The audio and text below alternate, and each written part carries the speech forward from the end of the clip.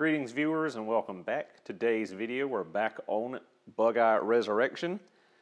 The customer called me up the other day. They want to go ahead and do the time belt water pump replacement on the vehicle. We're going to go ahead and pull the engine, replace the clutch, and also do an engine reseal while we're in here. There's a few other issues that have come up. Since the time I talked to the customer when he brought me the car, he's figured out that there is a boost leak somewhere, so we got to figure that out. I have found a couple of cracks in the vacuum lines at the wastegate, actuator rod, the circlip there that holds it onto the actuator for the turbo is missing. There is a bolt, a stud broken from the up pipe to the turbo flange. The gasket between the down pipe and the back of the turbo is missing, we can see. So quite a bit more involved than just a straightforward engine removal, clutch replacement, time belt, water pump replacement. So, as I showed in the other video, I've got this random relay here and wires all over, so there's a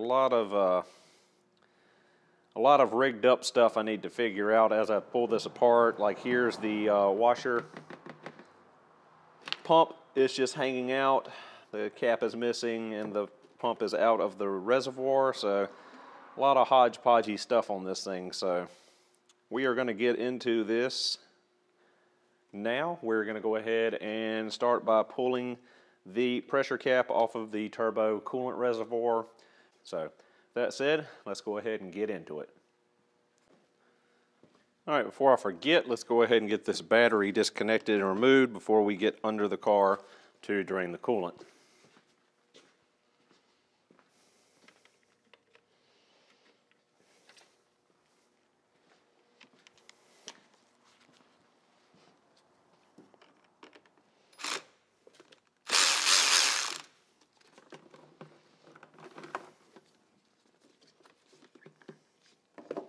What in the world do we have here? That is the weirdest battery clamp I've seen. So we'll get the battery out of the way and the battery tray.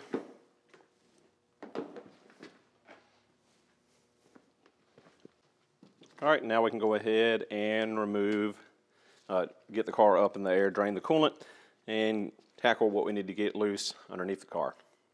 All right, so we could pull the petcock and drain the cooling system that way, but it usually makes a big mess because it is directly over this part of the subframe here. So what we're going to do is just yank the bottom hose and try to get out of the way and not make a giant mess.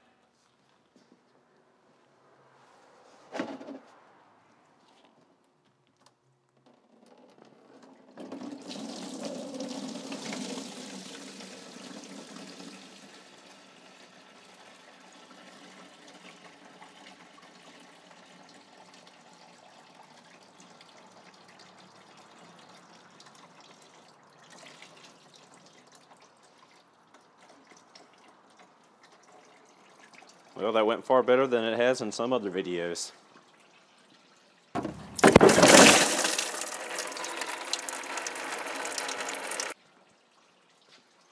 Okay, so while the cooling system still continues to drain, we're going to go ahead and remove the lower nuts. There's one on this side of the transmission and one on this side of the transmission. Should be a 14 millimeter, although it looks like someone's removed this engine once before, and a couple of the fasteners on the bell housing look like they're not factory. So typically it's a 14 millimeter nut. Not sure what it is in this case. And wasn't even tight all the way. But that makes getting it apart a lot easier. Although yes, it still is the factory 14 millimeter nuts.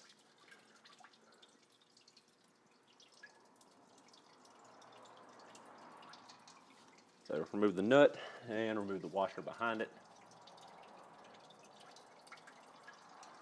While we're down here, we may as well go ahead and remove the lower bolt for the starter and the lower bell housing bolts. They'll be a little bit easier to access probably under the hood, but if we can get them pretty easily down here, we might as well go ahead and take them out while we're under here.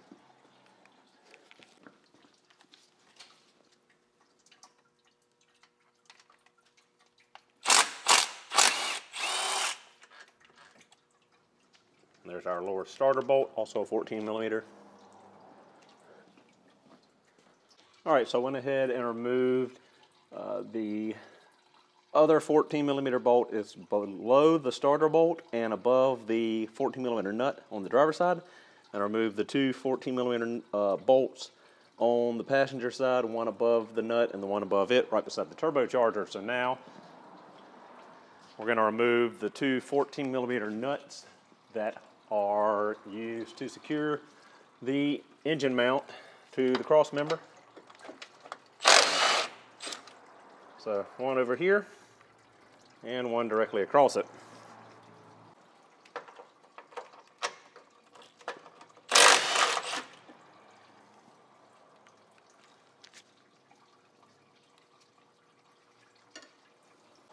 Since we're going to go ahead and be removing the oil pan and resealing it and everything else we're going to be doing, we might as well go ahead, drain the engine oil, remove the filter, drain that out before we proceed. Aside from that, basically everything we need to do underneath the car is covered. We might have to get some of the downpipe nuts underneath here, but the majority of the rest of everything else should be done up top side. All right, guys, so real quick before I get out from under here, I pulled drained the oil out. I went ahead and pulled the three nuts, one here, and one back here at the bottom of the downpipe. That'll make it easier to remove once we get back up top side. All right, now that we've got everything handled underneath the car, we're going to go ahead and remove this washer jug and a few other items. Don't actually have to come out, but it just makes it easier to get access around the engine and the engine bay.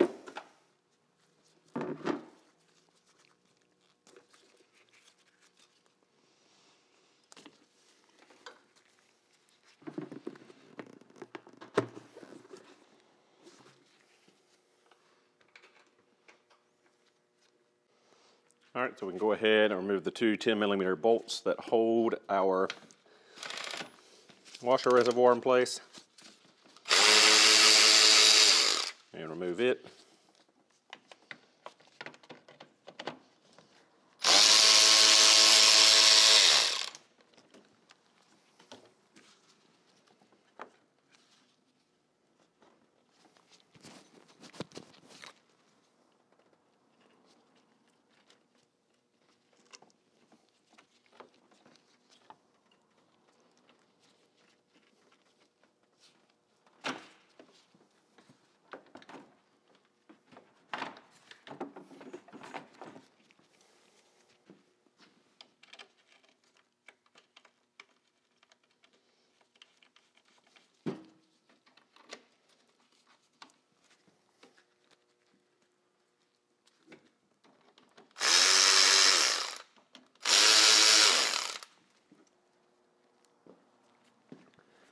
Now we've got that out of the way, we might as well go ahead and remove our upper radiator hose, get these coolant lines here removed, and go ahead and disconnect the fans and pull the radiator out of the way.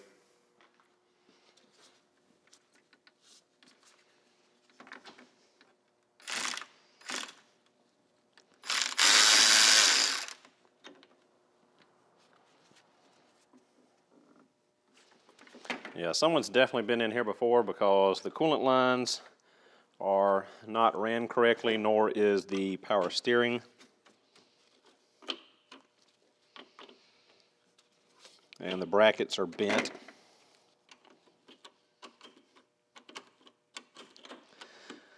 But again, what do you expect out of a 2002 WRX with 200,000 miles on it through multiple owners and modifications?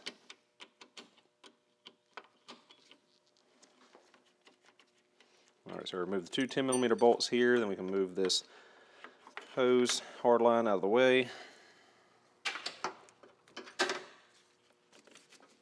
Now we'll go ahead and loosen our upper radiator hose clamp.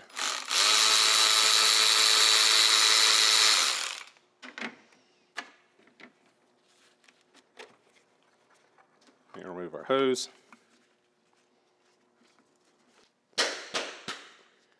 Alright, so now that's out of the way, we're going to remove the little hose clamp here and pull this coolant line off.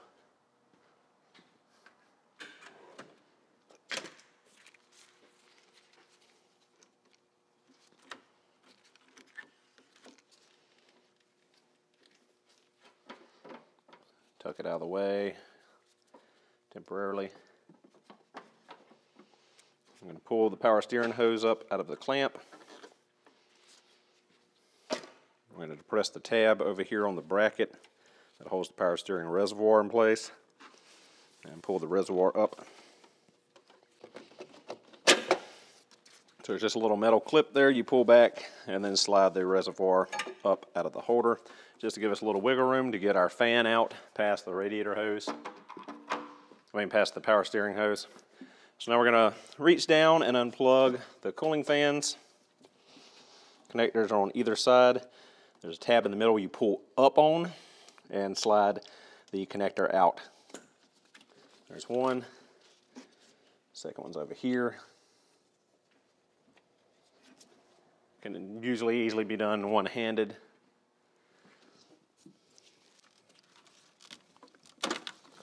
I say that as I reach in with two hands for that one.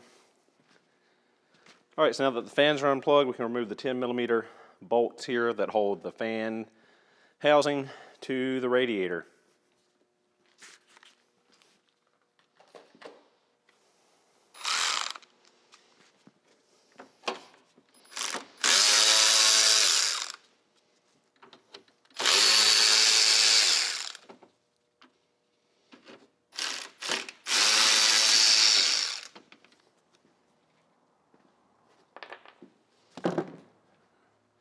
Now that's done, you can just lift your fans straight up and out.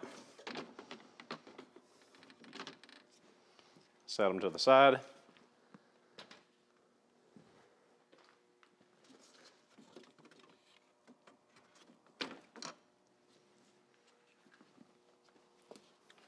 Alright, now that our fans are out, we will remove the two 12mm bolts here and here that are holding the retaining clamp for the radiator.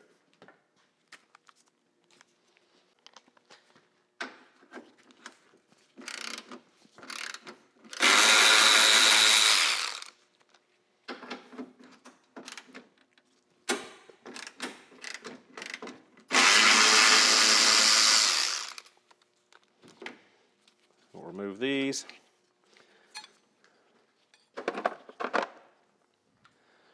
Now we can pull our radiator out.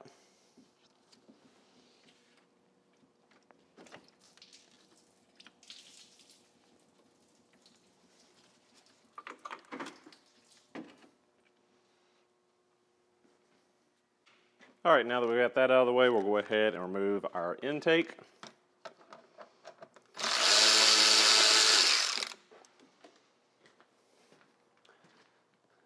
Loosen the clamp. Disconnect the mass air sensor.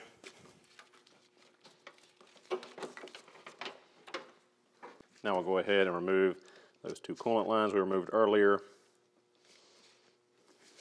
up here from the turbo coolant reservoir.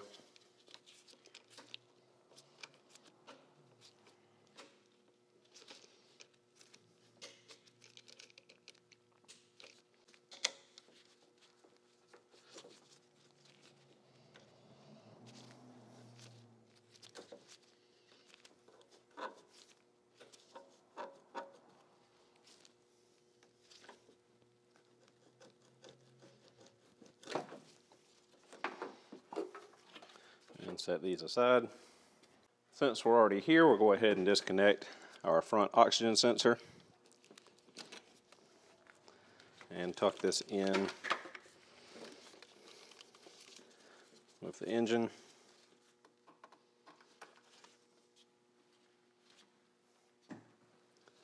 Go ahead and remove our other pigtails here.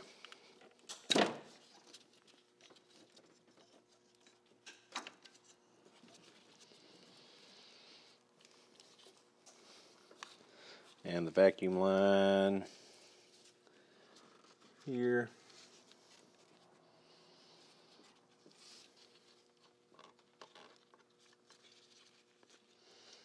Let's be careful with these lines because they're probably brittle from age and heat cycles.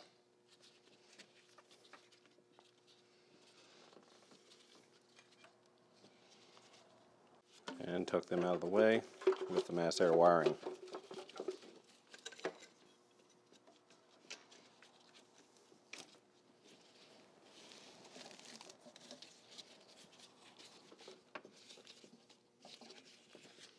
Also going to disconnect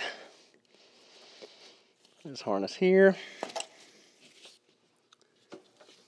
which I believe is the exhaust temperature sensor.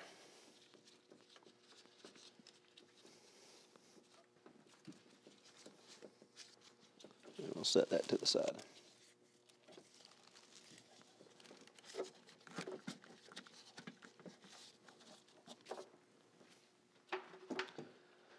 All right, now we'll go ahead and remove this 10mm here. And we're going to get this coolant reservoir loose so we can get the power steering lines loose, so we can pull that over with the pump when we get to taking that off.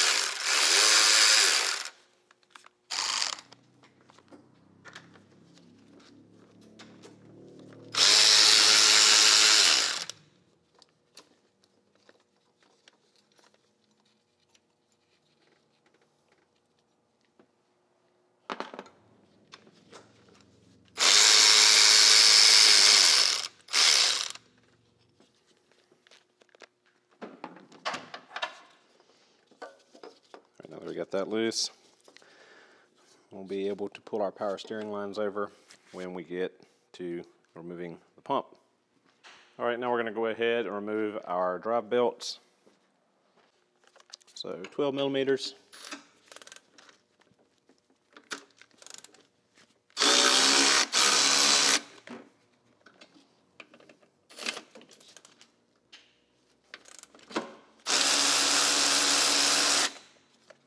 Looks like the tensioner for this is broken off, so belt's off.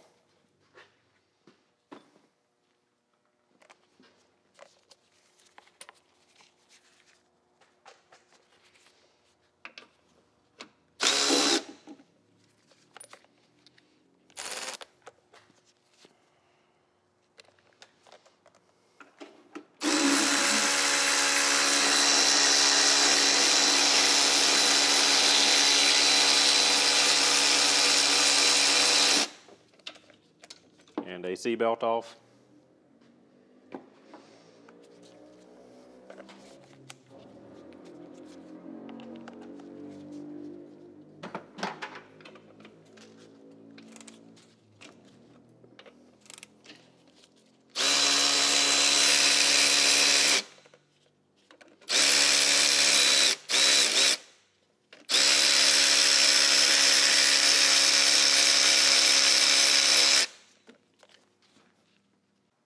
All right, so we'll go ahead and disconnect the alternator. Got a 12mm nut here on top for our main battery feed.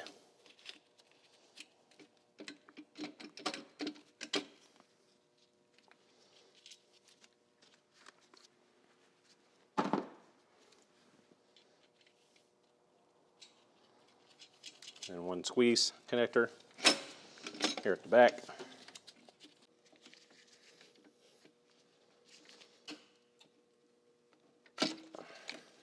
As common with most of them, the clip was already broken off, so just pull it out. Also, we'll go ahead and disconnect AC compressor clutch. Push this wiring harness back and off to the side. All right, now we can go ahead and finish removing the alternator.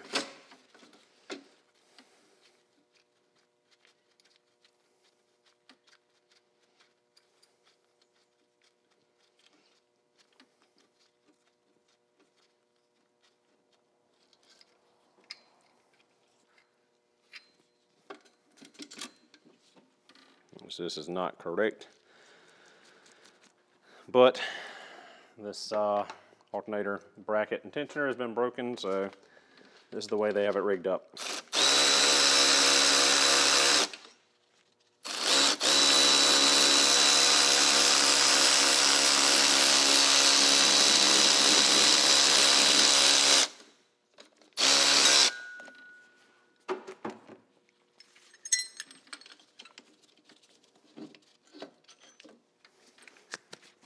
All right, now that the alternator is taken care of and out of the way, we'll go ahead and remove our power steering pump and set it to the side.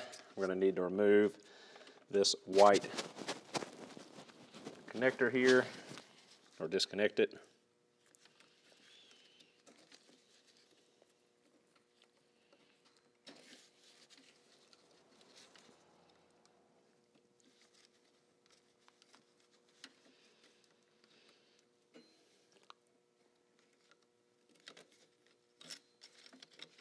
All right, now we've got 12mm bolt down and back here. We've got one here and one here.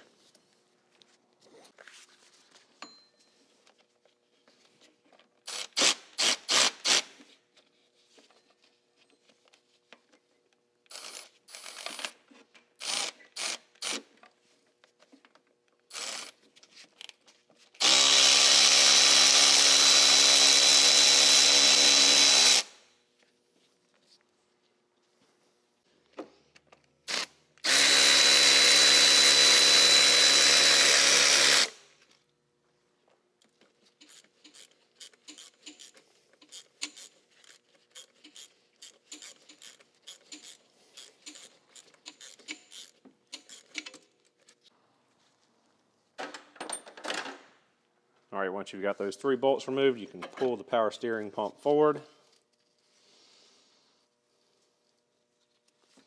Hold the reservoir up to free those lines.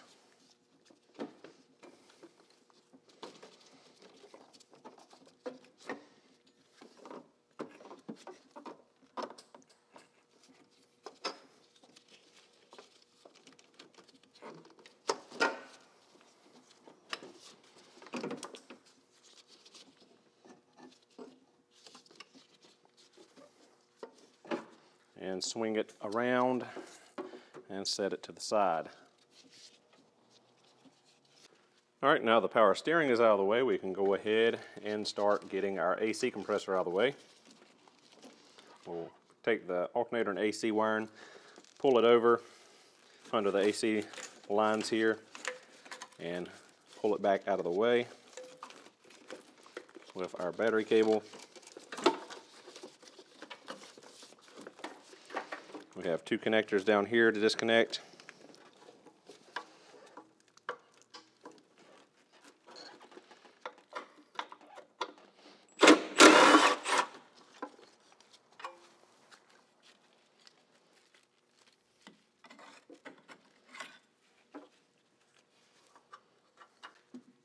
All right, so AC compressor has four 14mm bolts holding it in place.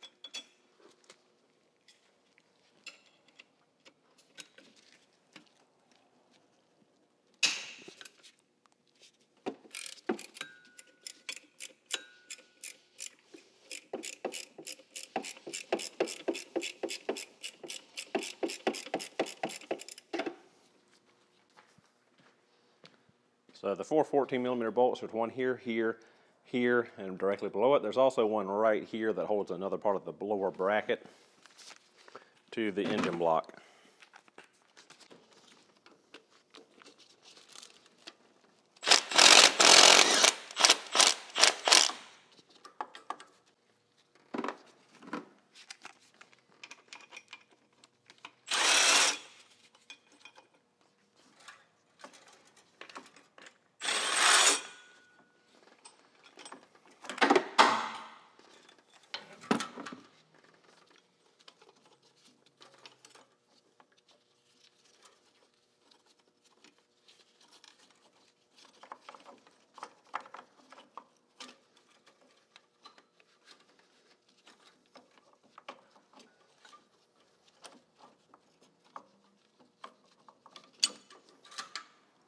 All right, so on the AC compressor, I forgot on the WRX, this back 14mm bolt is inaccessible. So you have a 14mm bolt directly behind the compressor. You've got one here to the side and one here on the front. You remove those 3 14mm along with that one, and you can pull the compressor forward with the bracket on it. Then you can remove this rear bolt here and bolt the bracket back on. I like to use this bracket because it's got a built-in place to put the load leveler for the engine hoist. All right, so got the bolt broken loose, got the bottom bracket off, got that set aside. We're bolting this bracket back up here. This bolt right behind the compressor is a pretty tricky one to get to. The way I got it is using a shallow 3/8 chrome 14mm socket and a chrome universal joint on a long extension. You can just barely sneak in there to get that bolt taken out.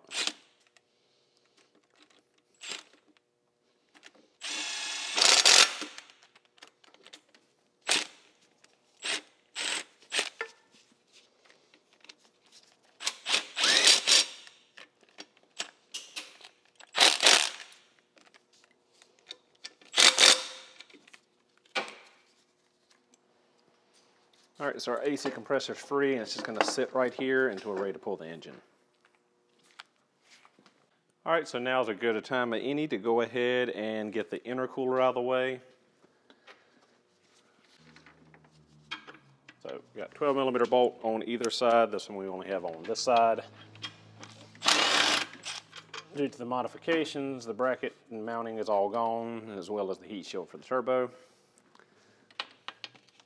Also going to remove the recirculation valve, or in this case, we've got a blow-off valve.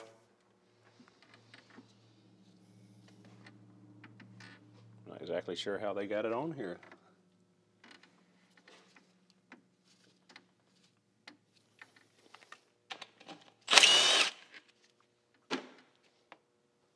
Because I can't get a socket on there. So we'll go ahead and remove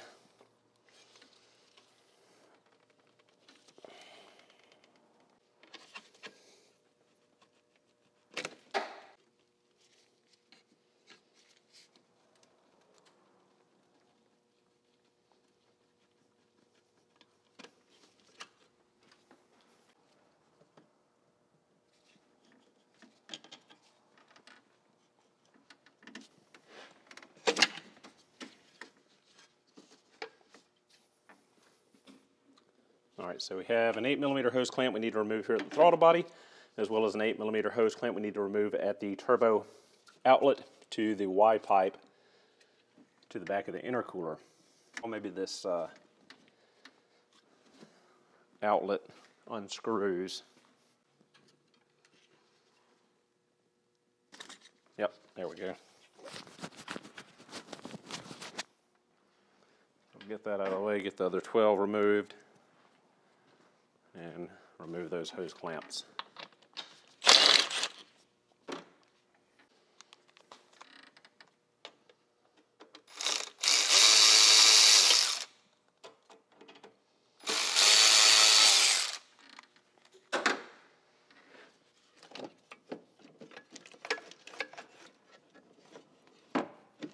Now the intercooler comes out.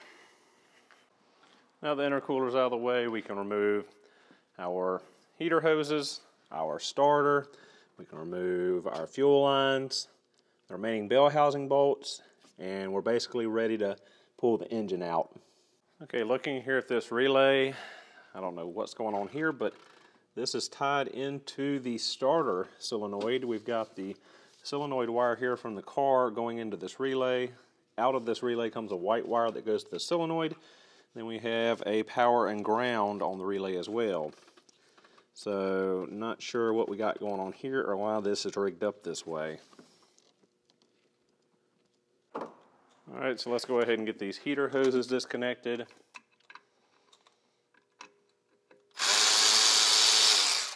And then we'll get the starter removed.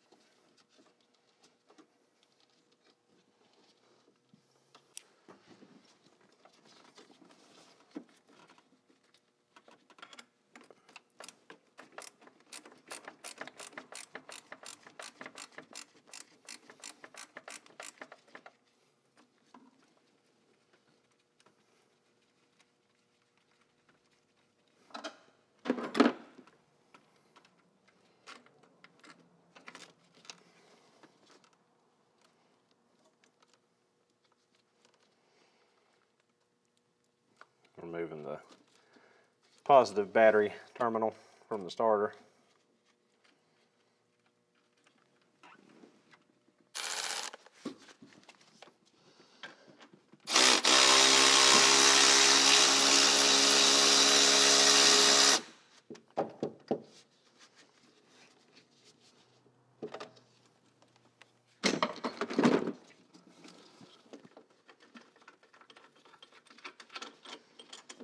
Remove the ground wire and the starter.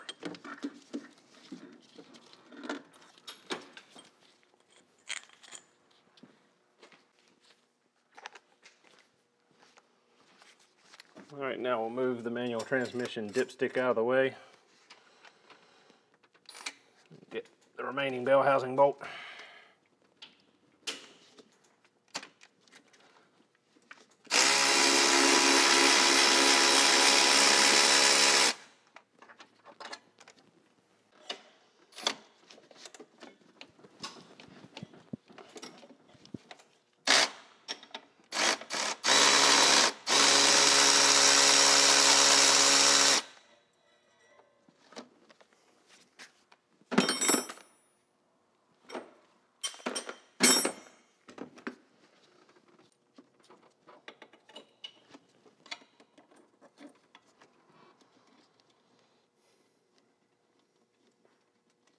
All right, now we can remove the remaining fasteners for the downpipe.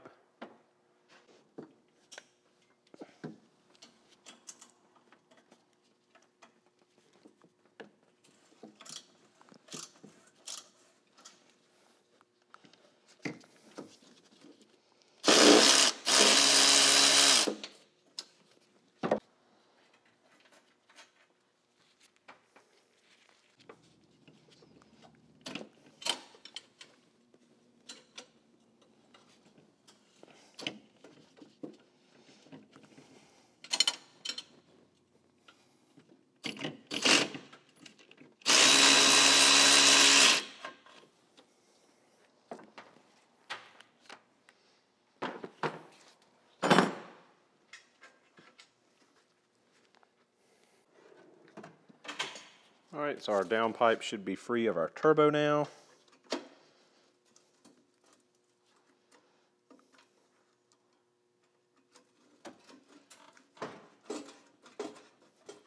And it is. All right, so now we'll go ahead and loosen the throttle cable and cable for our cruise control.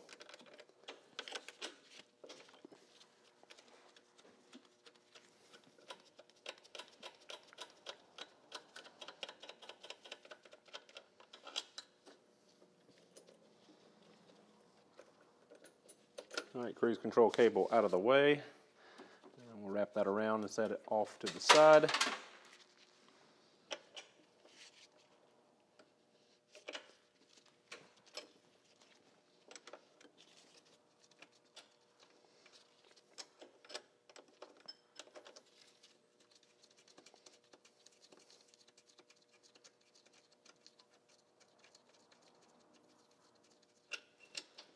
And throttle cable out.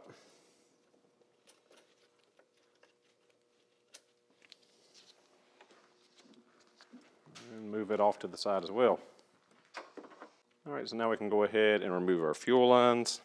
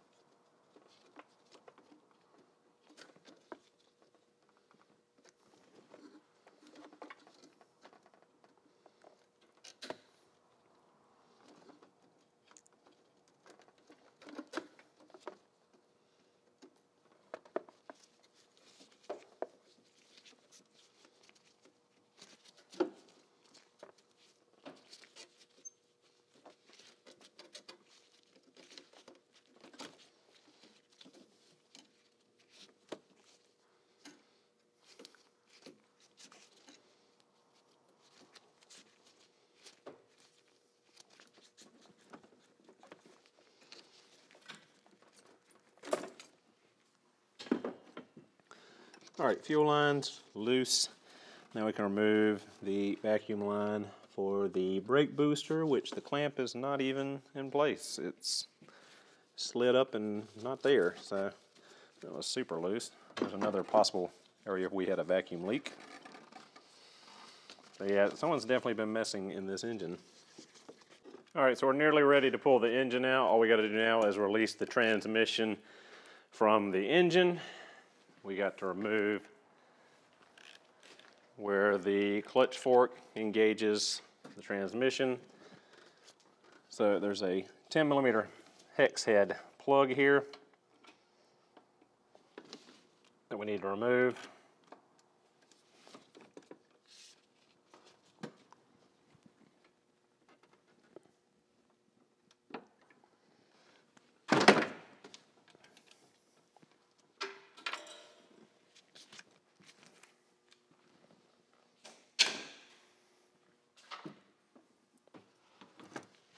Didn't need to remove it with quite such force. All right, so we pull this plug out. That'll give us access to the rod that runs through the clutch fork.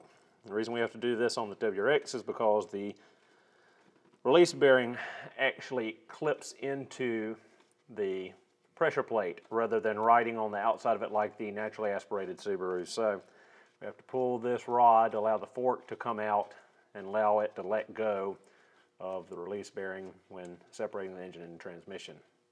So. All right, now that cover's out of the way, we need to thread a bolt into the end of this rod. I believe this bolt is a 6 mil by 1 or 1.5 thread pitch. It's actually a valve body bolt out of a GM 4L60E transmission. So we've got that threaded in there now.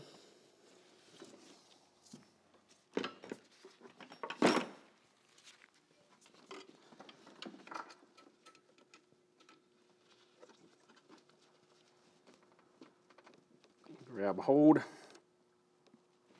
and pull her out.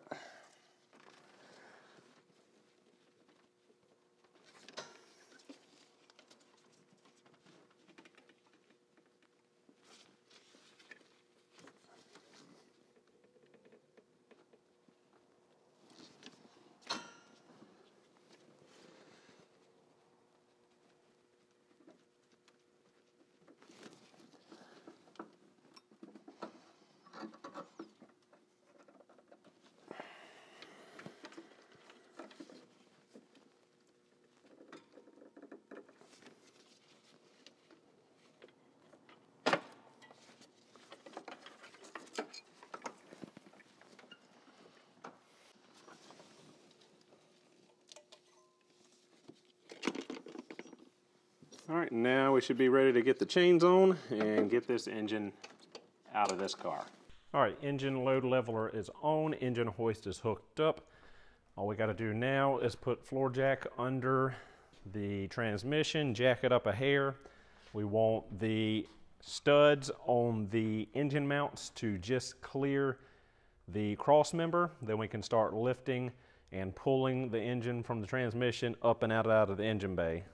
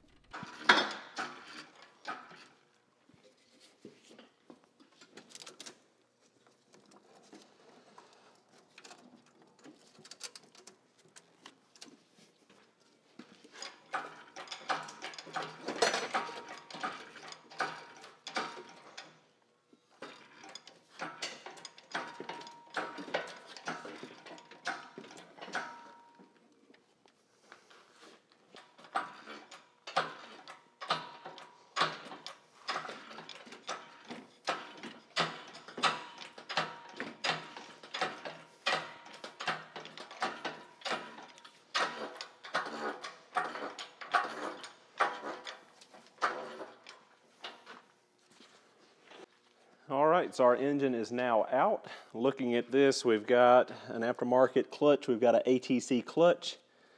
It looks like it's got a lot of wear and tear and age on it. Paint's peeling off of it. Release bearing is fairly quiet, but not the smoothest in the world. A lot of rust on the flywheel. So we're going to get this all taken apart. Check the condition of the clutch. I already got a new clutch kit for this car just based on how it was slipping. So we're probably going to end up replacing the clutch either way. I don't think this aftermarket clutch is any good anymore. I'm going to need to get a new downpipe, turbo gasket. Got a lot of oil residue here in the throttle body. Other than that, nothing too crazy. Got a lot of gunk in the engine bay on the cross member to get rid of. Assuming with all this down here, we got a rear main or air oil separator plate or piston wrist pin access cover O-ring leaking. Got all three. We're going to replace all three while we're in here. Real quick, here is our clutch fork. So this was the deal. You pulled the pin out of here, and that allowed that to slip out because, as you see, the clutch fork slides inside of the release bearing on this design, so there's no way to get it out this way. It actually locks in to the pressure plate. So that's our engine removal. So in the next episodes, we're going to strip the clutch off. We're going to do all the seals and gaskets, get it on the engine stand, redo the oil pan gasket, oil pump, all that good stuff. We're going to clean up the inside bell housing of the transmission, clean up the cross member. We're going to go ahead and put our new parts in and get it ready for reinstallation. And that'll do it for this video. Thank you so much for watching. Hope you enjoyed, and I will see you in the next one.